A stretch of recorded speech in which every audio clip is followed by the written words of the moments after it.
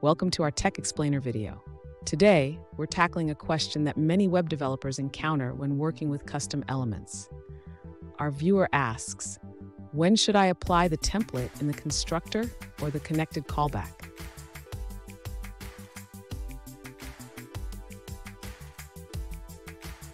Let's break down the question. The viewer is curious about the best place to apply a template in their custom element.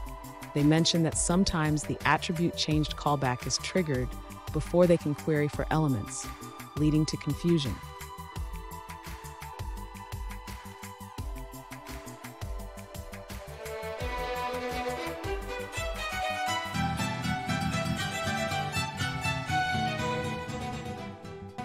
Welcome back to another technical video. Today we're going to be going through your question, answering it, and hopefully finding that solution. Guys, remember to stay just a little bit crazy like me, and hopefully you find that resolution. Now, let's continue on to the video. When working with web components, you might wonder when to apply the template in the constructor or in the connected callback. Let's explore this.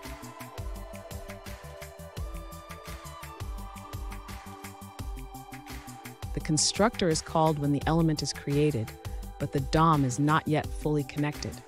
This means that if you apply the template here, you won't be able to access any elements that depend on the DOM being ready.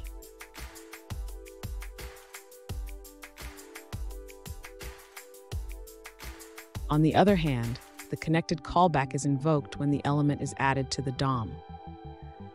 This is typically the best place to apply your template, as all elements are accessible at this point.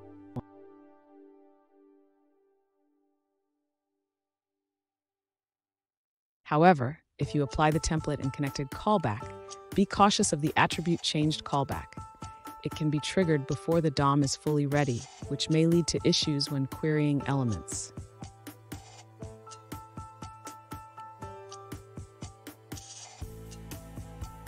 In summary, prefer applying the template in connected callback for full DOM access, but be aware of timing issues with attribute changes. This approach ensures your elements are ready for manipulation.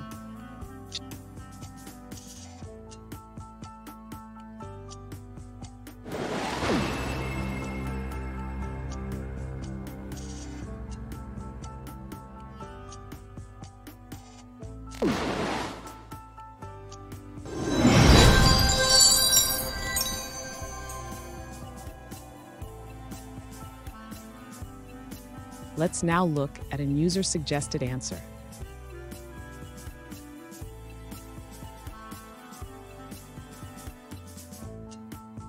If you're not using Shadow DOM, avoid inserting the template in the constructor. Instead, append it in the connected callback.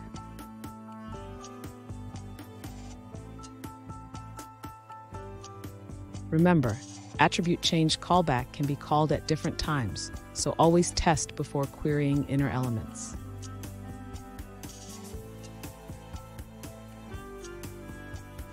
And that's it, guys.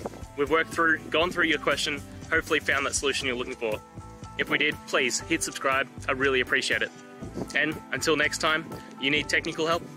I hope you have a good one. Cheers.